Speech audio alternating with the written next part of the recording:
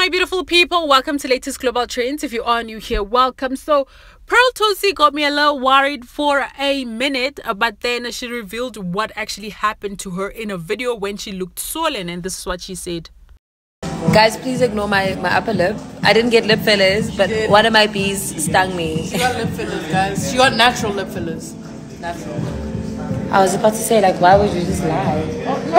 Like, anyway, so a bee stung me over, like, right here. It was right here, but now my whole lip is suffering. So Dobie's brought us to a powerful Asian spot, and I'm about to try. What's in here? Vegetables. Vegetable, yeah.